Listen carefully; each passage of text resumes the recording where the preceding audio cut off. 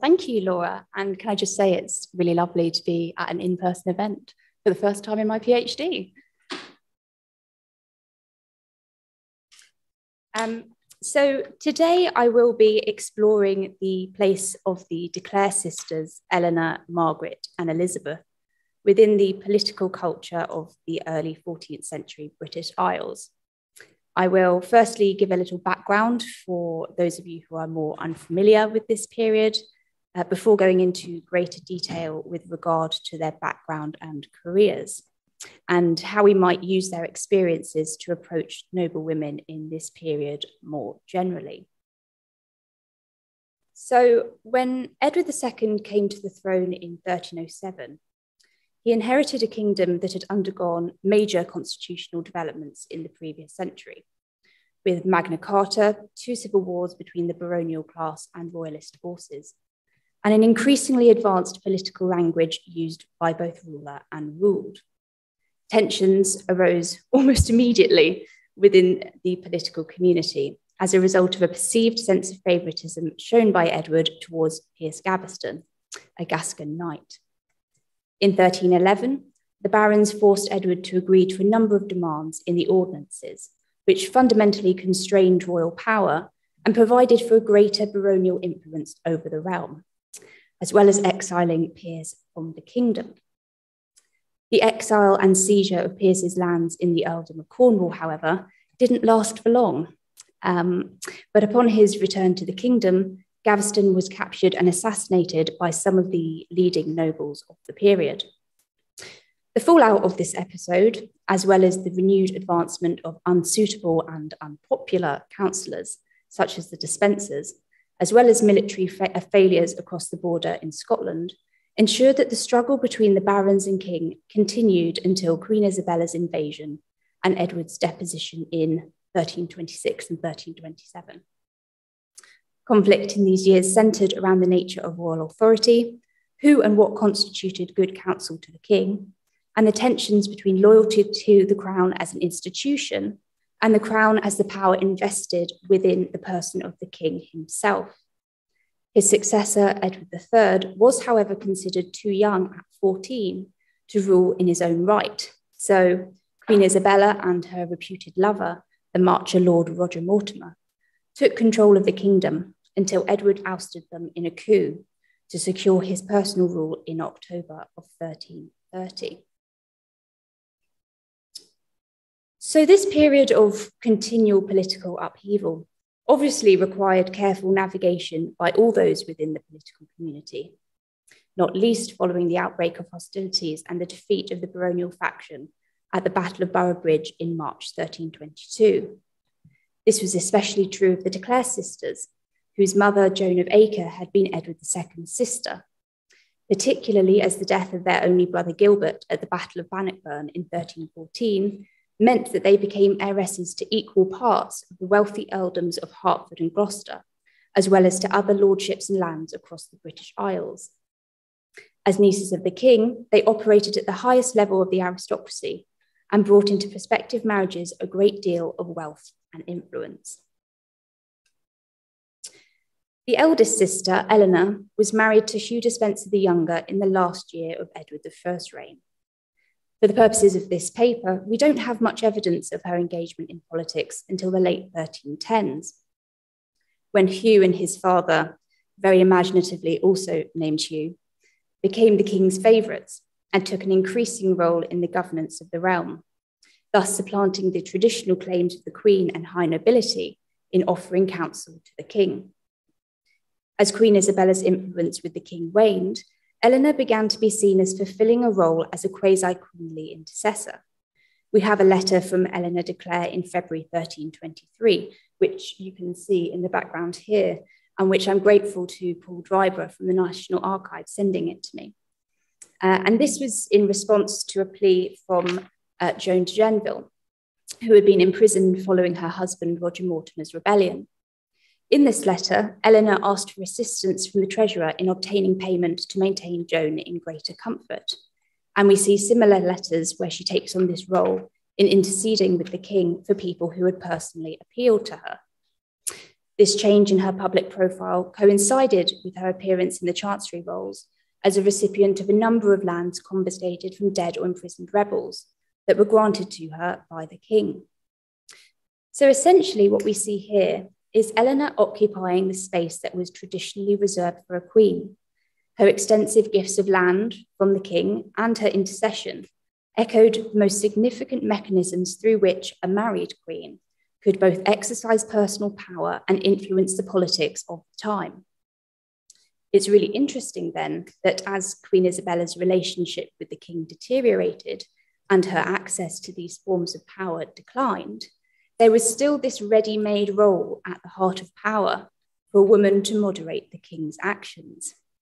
And I think this says rather a lot about what contemporaries believed women's role in politics was. Her situation, however, changed rapidly with the successful invasion of Queen Isabella and the capture of her husband and father-in-law, as well as of Edward II in 1326.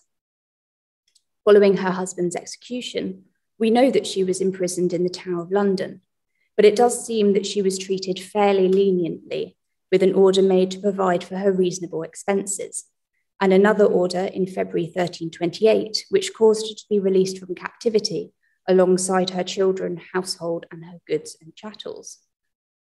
Later in that year, her inheritance in South Wales was returned to her, since the king did not, quote, consider it consonant with reason that her land should be deemed forfeited by Hugh's forfeiture, end quote. However, in the first parliament of Edward III's majority in November 1330, Eleanor, who had by now, perhaps unwillingly, married William Le Zouche, petitioned that Roger Mortimer had forced her on account of the great covetousness which he had for their lands, to give him part of her inheritance to secure her freedom. It isn't particularly clear what this imprisonment, what the cause of this imprisonment was. It may have been an unlicensed marriage between her and William, although there were some allegations of a jewel theft, but it's one of these great historical mysteries, I suppose. In this petition to Parliament, she echoed the language of Magna Carta, claiming that she was wrongfully imprisoned without charges and cause. And it's probably this link to Magna Carta that influences the success of her petition here. There's clearly a degree of royal sympathy for what she'd been through, with the king claiming that the return of her lands was because his conscience was moved. So as we can see, Eleanor had quite a varied experience, to say the least, of the political world in these years, going from benefiting from the spoils of civil war to being victimized by Roger Mortimer and other nobles who had previously suffered under Edward II. The middle sister, Margaret, was married to Piers Gaveston in what has been considered a cynical attempt to legitimise the extensive landholdings granted to the king's favourite by way of marriage to a woman of royal blood. The 1311 ordinances demanded Gaveston's exile. And while he did leave the country, he returned very shortly afterwards, probably within about 6 weeks, to even greater hostility for obvious reasons. We don't see a great deal about Margaret in the political world until she is widowed by Gaveston's assassination in the summer of 1312. Although Gaveston had been restored to his lands at the time of his assassination, Margaret did not receive the third of his lands that she was entitled to as dower. And that would be for her maintenance as a widow, and which was especially important following the birth of her child with Piers. After her brother Gilbert's death in 1314, she became a prized marital asset with her third of the Clare inheritance, and the king secured her as a wife for one of his close confidants, Hugh Audley, assuming that in doing so, his loyalties would remain to the king.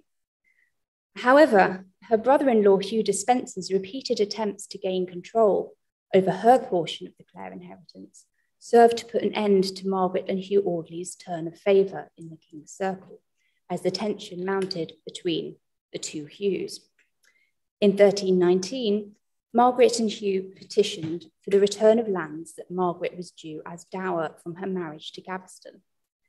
Their claim was based on the Great Charter, which states that her inheritance and her dower are to be given to a widow immediately after the death of her husband, and no one's right is to be delayed, and no one is to be ejected from his free tenement without a judgment and decision of the law of the land. Her case, relying on Magna Carta, was therefore threefold. Not only was it against Article 39 of the Charter to turf her out without a legal judgment, and that no one's right should be delayed according to Article 40, but she was also entitled to some form of maintenance during her widowhood under Article 7 of Magna Carta. Ultimately, however, this was rejected by the king on the basis that the ordinances had extinguished Piers and Margaret's rights in the lands, and which Edward claimed had been approved by the prelates, earls, barons, and the whole community of the realm. It is important to note the contrast between Edward's consistent refusal to accept the ordinances and his reliance on them here as a convenient excuse to punish those who were now politically hostile to him.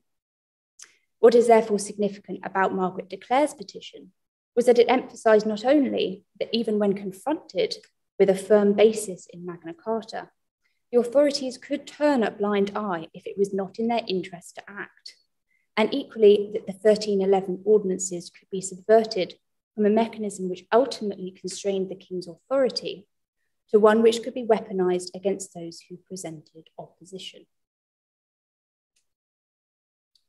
The youngest sister, Elizabeth, is perhaps most interesting to us in an exploration of political culture in this period. She was one of the great dowager ladies of the age and maintained a tight hold over her estates, surviving her siblings and 3 husbands. Her first 2 marriages to John de Burgh, the son of the Earl of Ulster, and Theobald de Verdon, ended in widowhood before conflict once again arose between the crown and barons towards the end of the 1310s. Following Theobald's death, she was married to Roger d'Amory, who at that point was a close confidant of the king, just as Margaret's husband Hugh had been. So clearly, Edward had a policy of raising up men through marriage to royal women, and bolstering his inner circle in the political world in doing so. Like Hugh Audley, Roger became estranged from the king as a result of Despencer's increasing power and the threat presented to his share of the Clare inheritance, joining the rebel party in the lead up to Boroughbridge Bridge. Whilst Margaret was able to successfully intervene for her husband's life, Roger was condemned to death in the wake of the defeat, but perhaps mercifully succumbed to wounds sustained whilst fighting.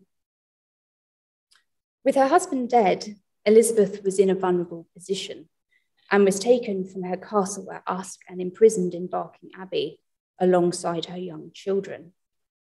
Many of her lands were initially confiscated by the crown, but equally Despencer encouraged further disinheritance to his profit, forcing her to exchange the profitable lordship of Usk for Gower, and then arranging for William de Breauz to fraudulently recover Gower from her, essentially depriving her of any Welsh holdings and what would have been a significant financial asset for her in her widowhood. Elizabeth, however, didn't take this lying down and has left behind a really valuable source in the process. Her protest against the Despensers is dated to May of 1326, thus predating Isabella's invasion and the fall of the Despensers. It's a real rarity to see such views expressed whilst the Despensers were still in power, and especially detailing how they had co-opted the machinery of government and usurped royal power in order to line their pockets. She too describes her treatment in terms of breaches of Magna Carta, regarding her free tenement, and that the seizure of her lands was contrary to the law of the land, emphasising how many different legal and lawful attempts she had made to gain back her lands, including the failed introduction of bills in Parliament and the approaches she made to sheriffs to execute writs in her favour. Her protest makes clear her fear for the political community as a whole, the oppression of the good people of the land, but equally the fear that she had for her personal safety and that of her children. She ended her public protest bravely, declaring that she wished to make this protest openly and publicly as civil law demands, if fear of royal power with the peril that could follow did not stop her. And she shares her hopes that the political situation resolves itself and that in the future, grace may be more open and the law of the land better maintained and common to all. Eventually, when Edward III came to the throne, she was restored to her full South Wales inheritance. And from that point onwards, she became an adept manager of her extensive estates and became one of the great patronesses of the age. So piecing together the stories of these sisters, what might they tell us about political culture in the early 14th century and the role that women might play within it? Firstly, I think we can see just how much ideas stemming from Magna Carta about access to justice and the legal parameters of rule had become integrated into society's understanding of the political world in which they lived. Petitions and protests written by all three sisters refer to clauses of the Great Charter. We know that there was enduring interest in the ideas underpinning the Charter, with frequent reissues and at least one surviving Anglo-Norman translation of the Charter dating to the reign of Edward I. So this is around the time that the sisters were born. Although there has been debate about the applicability of Magna Carta to women, I think it matters less whether those involved in the original creation of the Charter intended to cover women on equal terms as men, and far more that subsequent generations believed it did and felt able to use it in defense of their rights. Not only could this be seen as these women using any means necessary to secure the rights they believed had been infringed upon, but equally we might consider these implications of Magna Carta to be attempts to situate their struggle within a wider political frame. And this sort of has the impression of being even more critical about the state of the realm. As Linda Mitchell argued convincingly in her book on Joan de Valence, there was clearly some form of education available to elite women that was designed to prepare them for their careers as wives, mothers, and managers.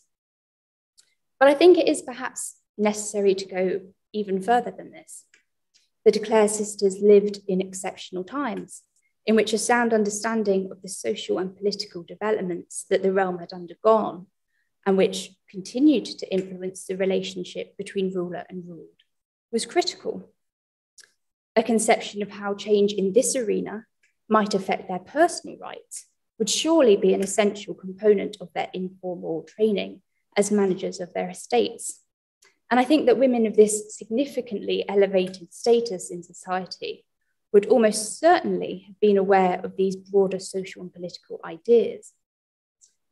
Equally, I think we can see how paths to power for women could be carved out by political change, but which seemingly replicated those that had existed previously. Eleanor de Clare was a prime example of this phenomenon. Even if Queen Isabella had been recognised officially as still acting as queen, it is clear that contemporaries increasingly saw that female power at court lay with Eleanor and treated her in a way that replicated the approaches made to queens. Although we can see that Eleanor did try to help the victims of her husband's regime in the aftermath of Boroughbridge Bridge, she was still one of the primary beneficiaries of the acquisition of rebel lands made between 1322 and 1326. Despite trying to ease the burdens of those who had been targeted, perhaps even to the maximum extent of her powers, she was still at least somewhat complicit in the regime that had allowed this to happen. Through exploring the de Clare sisters' attempts to right the wrongs they felt had been perpetrated against them, we can see the many different avenues that were available to those in medieval England. Petitions could be made to both the king personally as well as in open parliament, in addition to more informal requests made to those who could influence the king. Legal statements could be drawn up publicly. Bills could be introduced in parliament and sheriffs influenced to enact writs in favour of the claimant. However, when every part of the machinery of government was co-opted by a regime that ignored the law, it is clear that these forms of protest, these forms of making wrongs known to the authorities, wouldn't bear fruit. In short, these legal methods only worked when the regime itself worked within the boundaries of the law. To conclude, I hope to have shown just how important it was for aristocratic women to be able to negotiate the changing political landscape as women on their own, perhaps even more so than when they were married. In looking at the Clare sisters as key examples in the reign of Edward II, we can see that medieval women's political careers were closely intertwined with the fortunes of their husbands. Finally, women had sufficient legal and political knowledge to know the routes to redress they could pursue, even if an unscrupulous regime blocked them at every turn. Thank you.